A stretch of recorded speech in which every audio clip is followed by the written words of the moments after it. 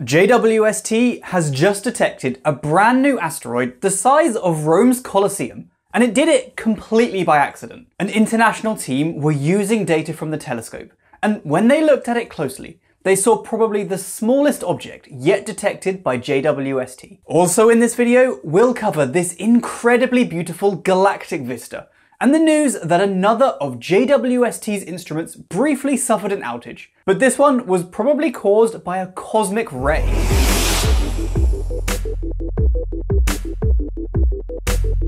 First, the asteroid. It's between 300 and 650 feet long, or between 1 and 200 meters, and was detected when the team were looking at calibration data from the mid-infrared instrument MIRI on board JWST. This wasn't a direct image, the asteroid is much too small for that, even for JWST. So any images I or anyone shows you of an impressive asteroid are all artist's impressions in this case. Instead, when looking at older calibration data, the team noticed an interloper getting in the way. Originally, this data was taken purely to test MIRI's filters, and actually were considered failed data because of the brightness of the target and some technical details about how the telescope was pointed. The target wasn't even this new asteroid, nor was it hunting for new asteroids, but rather it was pointing at a larger, previously known asteroid called 10920 1998 BC1. The new, currently unnamed asteroid is likely the smallest object yet detected by JWST, and joins a rare group of asteroids that are less than a kilometer wide in the main asteroid belt between Mars and Jupiter. That's over 100 million kilometers from us. It's amazing that JWST can see something so small at that huge distance. More observations will be needed to confirm its exact properties like orbit, precise size, composition, and so on. And an observation or two from another telescope would be needed to officially confirm its existence. But for now, this is a great clue. However, this new way of detecting small objects is likely to result in many more discoveries coming over the years. Even when JWST takes failed data, it somehow succeeds.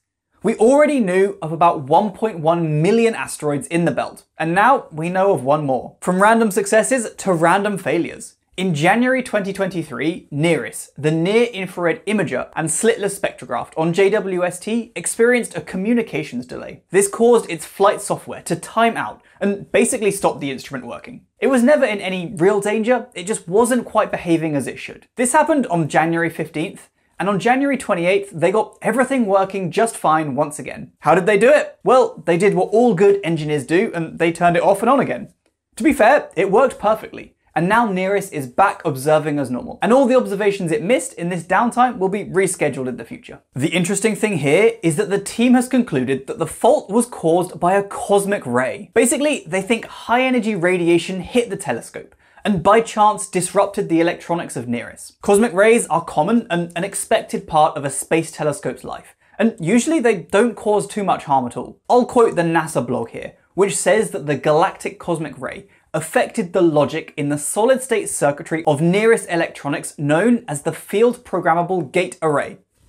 I think it basically means that the cosmic rays randomly flipped a bit or two, so turned a 0 to a 1 or vice versa in the binary code of JWST, and this caused a problem. The easiest way to fix it? Reboot it. The most interesting cosmic ray bit flip that I know of before this is one that impacted a Mario 64 speedrun.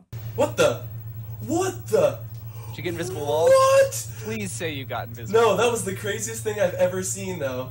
If you don't know the story, I'll leave a link in the description to a great video that describes it. But it's pretty cool the effect that space radiation can have on all aspects of computers. Luckily, all is now well, and JWST is at full observing capacity once again. Finally, we've also seen a beautiful field of galaxies. The real jewel here is the large spiral galaxy in the bottom corner, which comes with a smaller companion too. This big galaxy is named LIDA 2046648. Wow, making these videos really does make me say lots of weird words and strings of numbers out loud. And this galaxy is about 1 billion light years away from Earth in the Hercules constellation. The rest of the view is made up of every kind of galaxy you can imagine, and the odd bright foreground star from our own galaxy too. The stars are the objects that come with the bright diffraction spikes, like this for example, but everything else here is a galaxy. That's an island of billions of stars in the universe. Take a moment to enjoy the huge range of colours, shapes and sizes here. We have everything from well-resolved spirals, all the way back to mere smudges on the sky, which are the most distant galaxies in the image, many of which will be billions of years old. Thanks for watching, and please consider subscribing if you enjoyed the video. Until next time, stay safe, team. I'll see you soon. Bye!